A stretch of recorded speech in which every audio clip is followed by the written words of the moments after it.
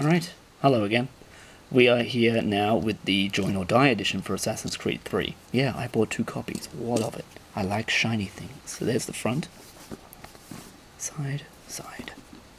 Top. Bottom. Back. Yay.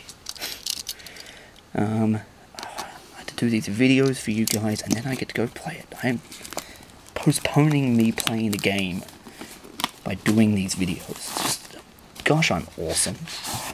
Okay, so there's the actual back of it. So it says Join or Die again. There's the symbol. It opens.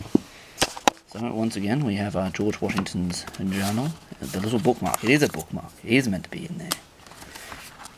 So once again, various different bits and bobs of pictures and waffles. No, there's no waffles. I don't know why I keep talking about waffles.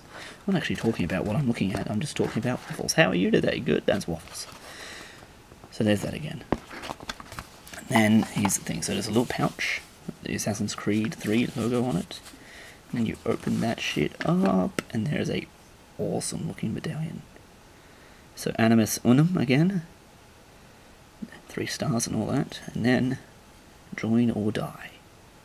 Christ, that looks cool. Yeah, that's cool. So that's actually made out of metal. That's actually cold, instead of just some cheap plasticky thing. And then, again, the game itself, how super exciting. And get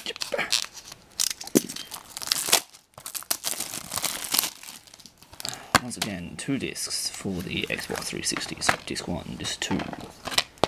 There's the Ubisoft passport. Look, there's a code. I don't care. Fuck it. And then there's the DLC again. More DLC. Advertising. And then there's the booklet again. So there you go. There's the Assassin's Creed 3 Join or Die edition with the awesome looking medallion. Let's get another look at that bad boy. Yeah. There you go.